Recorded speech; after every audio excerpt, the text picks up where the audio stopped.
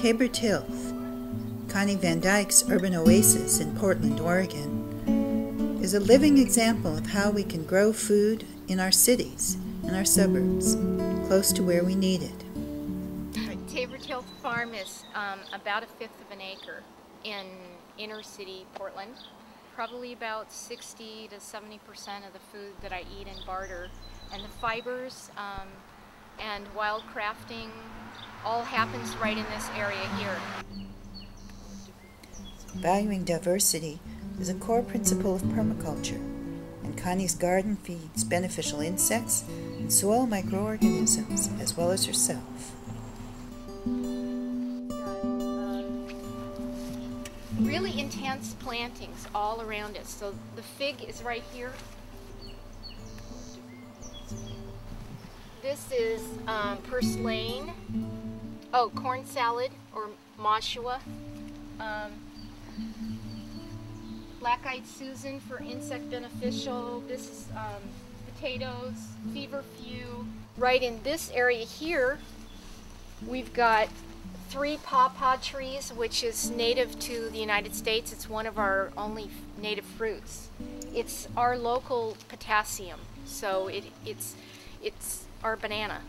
3 plum trees here, 2 chestnuts over in the corner here, and sea berry is a nitrogen fixer from I think it's from Russia? I'm not sure. This is a Persian mulberry. With apples, you want to pick, extended varieties. So I have a very early ripening Williams Pride, and then a storage. So basically, I have apples from July to probably February. So I have an internship that comes through here and stays and lives in my basement and helps learn this urban setting, because this is really an important part. We can't, all live in the country, and we have to get denser. This is passion flower, which is a good herb for helping people sleep and relax, and it has a beautiful flower on it as well, so that's a good multiple function. And this one has jasmine for evening scent that's going up the kiwi. So basically you've got 4 or 5 vertical plants going up here. So this tub here is a nice cycle here, because the tub has a fish in it called Lucky, and he eats all the mosquitoes, and he poops in there, and the water comes down and it feeds the bamboo. Now the bamboo needs water. It also needs nitrogen. So we place the bamboo in between its 2 needs, which is really an important cycle. So it gets nitrogen from the manures and water from the pond. Now, what are its yields? The yields of the bamboo are the shade for the rabbits. They need a lot of shade in the summer. And the rabbits eat this bamboo in the winter. And we also use it for mason bee hives. We have a lot of mason bees here. So this whole system takes care of itself. I don't do anything here. It just works itself out. Okay, this is my buck. His name is Pro. He's a sweetheart. He's really friendly. Sometimes he'll come out.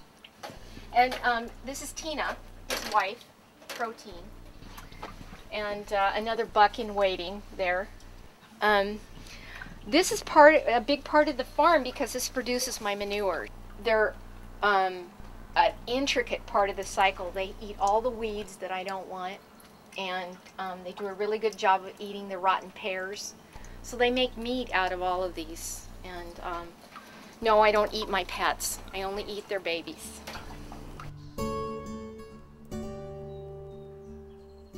We are trying to have a big movement to get the native bees back here.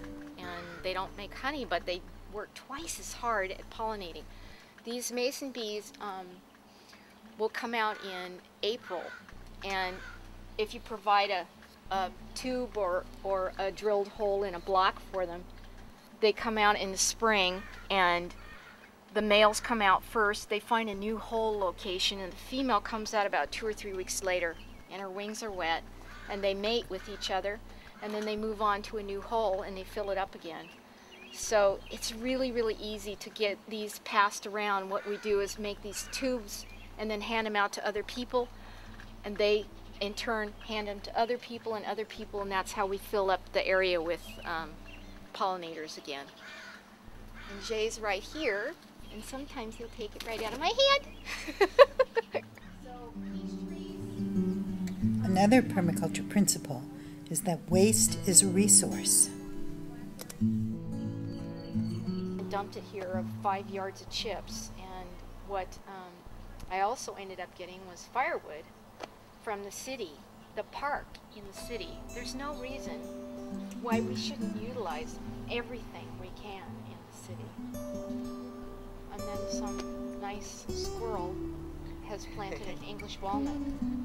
Also, the neighbor's duplex on the other side contributes to my compost pile and then takes food from the garden. So they don't have to grow the food, but we get their nutrients. By closing that loop, we can provide a lot here. This is in providing an incredible amount of habitat for all kinds of critters. It's been here for 7 years. I don't know who lives in there, but I'm assuming there's lots of, I've seen a snake or two in there, a garter snake, and we have lots of neighbor cats, so it's important. We have bumbler bees that are solitaire bees that need space like this, stick piles. I believe there's probably a lot of mice that live in there that aerate my compost pile. I don't turn it, so it's an important part to have a lot of air tunnels through my compost pile. Good.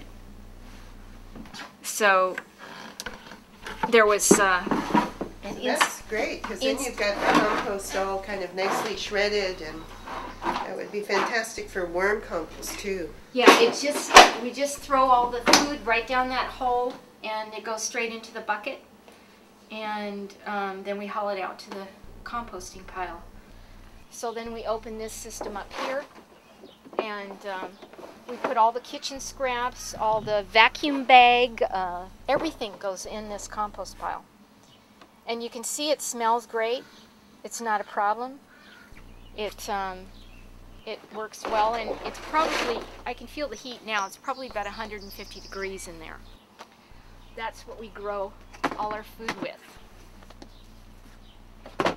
So this system's been up here for a while, and it's simply just a bucket inside of a bucket, and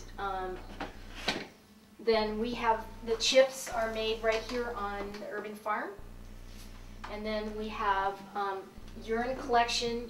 There's the male and the female urine collection, or we also urinate in the bucket as well too. And then the magazine rack is the old toilet that we have. And we do a hue manure here. So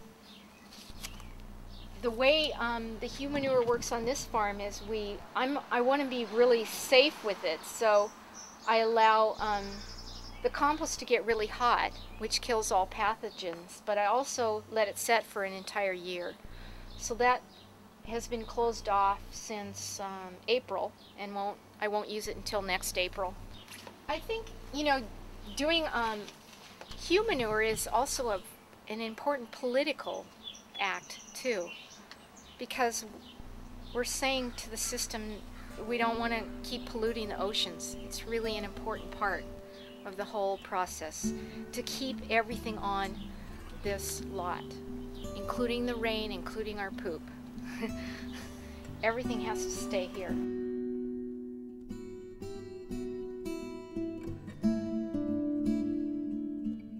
My daily practice, my meditation, is just working with nature and feeding myself.